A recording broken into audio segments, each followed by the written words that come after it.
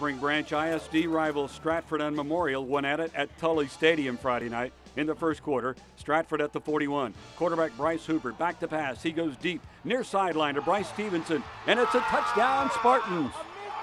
And on their next possession, the Spartans at the 44, and this is not a replay. The Bryces hook up again. That's Hooper to Stevenson. 14-0 Stratford. Memorial responds though from their own 34, play action pass, and quarterback Matthew Jordan looking deep for Morgan Whatley. He finds him in stride, and they cut the deficit to 14-7 at the half.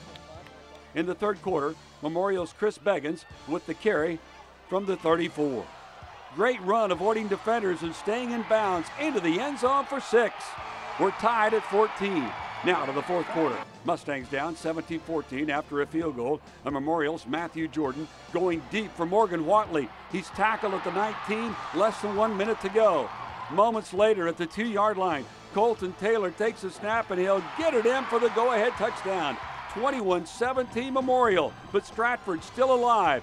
15 seconds left. The Spartans with one last chance inside the 30. They throw into the end zone, but the pass is intercepted by Walker Crow, and Memorial wins a wild one.